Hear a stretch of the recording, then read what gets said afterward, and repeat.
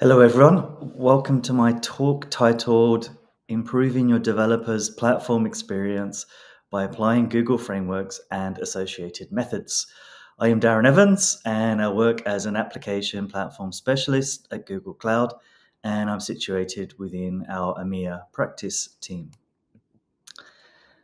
Developer experience focuses on a developer's feelings and interactions with the tools and processes used to create, test, deploy, and maintain software. So, how frictionless and enjoyable is the coding process for the developers? It encompasses the entire life cycle of software creation, from the feeling of a developer gets from using a specific coding tool to the efficiency of the deployment process. Prioritizing developer experience is absolutely essential for companies for reasons including talent attraction and retention, efficiency and productivity, software quality and reliability, innovation, and customer satisfaction. Metrics are really key to making improvements. So frameworks like Heart and Dora offer quantifiable data, whilst friction logs track specific pain points, enabling data-driven decisions to enhance the developer experience. So here we have two product teams, one doing software development and the other platform development. The product development lifecycle looks like this. However, there are some differences between the two. The software developers focusing on writing, testing, and deploying code. The platform engineers are focusing on managing and creating reliable platforms, gathering feedback via frameworks, and iterating this lifecycle. Platform engineering isn't about building a perfect solution once. Instead, continuous improvement fueled by feedback becomes a cyclical process that allows your platform to grow, adapt, and remain a powerful tool for your developers.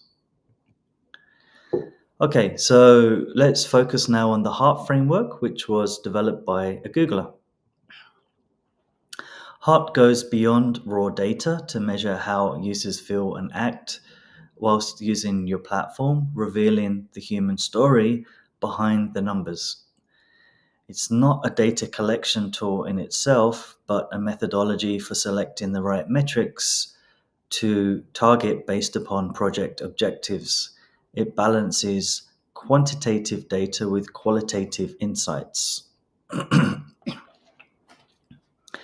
Happiness can be measured by surveys from your developer's platform experience.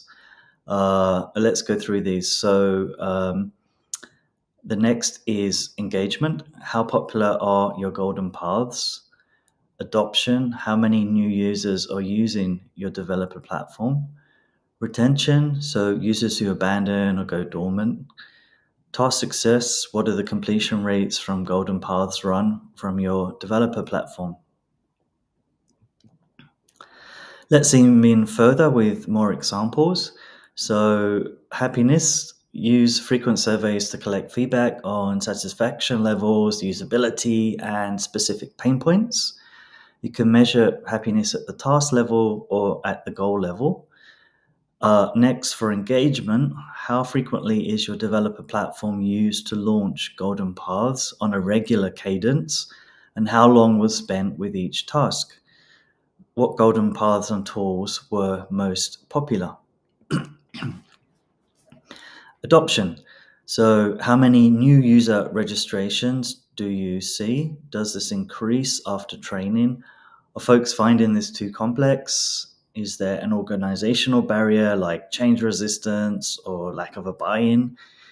Do you see any cultural barriers from a silo mentality or a mindset shift where developers think beyond just their immediate work and consider the broader developer experience and reusability of components, or have a fear of losing control where they might perceive an IDP as limiting their autonomy and slowing them down? Retention. Have any developers stopped using the platform or become dormant? How often are users completing this user journey? There could be numerous reasons for this, including a poorly designed or implemented IDP, limited flexibility and customization, slow evolution, lack of community support, or a negative perception. And finally, task success. How efficiently and effectively developers can complete common tasks or goals using the tools and services integrated within the platform. Do developers have ease of use, speed, reliability? Are you tracking the errors and investigating them? What do you need to improve the most? Okay, let's talk about DORA, or DevOps Research and Assessment. DORA is a program led by Google that aims to understand the capabilities that drive software delivery and operations in organizations. For the last 9 years, we've produced the State of DevOps report, hearing from over 36,000 professionals worldwide. You can go to dora.dev to read any of the reports. They are all available online for free. DORA's 4 key metrics refers to the 4 main metrics used to measure the performance of software development teams' DevOps practices, and fits into 2 buckets: speed and stability. These allow us to measure DevOps KPIs on performance, lead time for change, how long from commit to production, deployment frequency, how often do you release software, change failure rate, what percentages of releases degrade production, and time to restore service. How quickly can you recover from a problem? There are multiple methods to apply DORA. Here are just 2 of them, which can provide you with quick insights into measuring software delivery performance. We have some open source software available via GitHub repo, which works well with projects that already have deployments. You want to measure your team's software delivery performance. For example, you may want to track the impact of new tooling or more automated test coverage, or you might want to baseline your team's performance. You have a project in GitHub or GitLab, and your project already has to have deployments. So some prerequisites. For a quick baseline of your team's software delivery performance using a manual approach, you can also use the DORA DevOps Quick Check.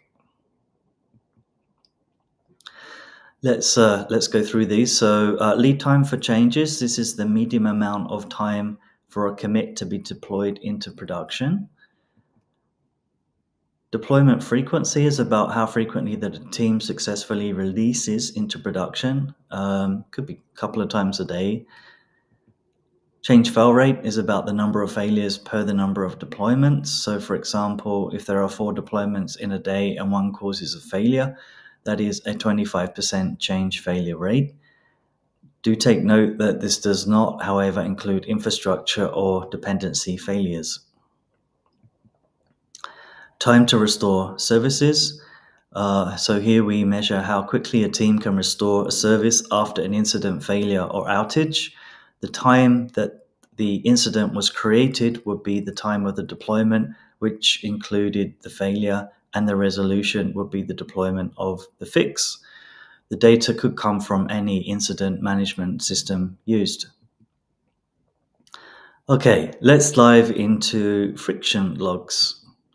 Friction logging wasn't invented at Google, however, it's used a lot here. A friction log is when using a service or tool requires extensive research beforehand. That's a friction. Friction logs aim to provide insights for improving user experience. It's easy to misuse friction logs as bug reports, but they are distinctly different. I'll provide a few examples. Frictions are where it's frustrating to use a service or feature, however, it still works. A bug is where things don't work. So new team members are an excellent resource to log in the friction log because they are using services for the very first time. Experienced developers are better suited to filling out detailed bug reports. Friction log is a tool to capture end-to-end experience throughout developer journey. It's a feedback loop. If a feedback loop is not in place, then a firm won't use friction logs. Getting this input is essential for platform engineering to work well so that your software platform works well. A friction log to focus on a specific topic is the best approach. A great time to write friction logs is before launching a new feature, or when you welcome a new team member, or when you're receiving negative feedback and need to understand the context. When things are frustrating but actually work, then that's the time to create a friction log. So let's wrap up. To summarize, Heart offers a holistic assessment of your developer's experience. Dora metrics track the impact of your changes. Friction logs pinpoint user pain points, guiding feature prioritization beyond bugs for maximum impact. With that, let's wrap up today's talk. I hope that you found this useful and see you around.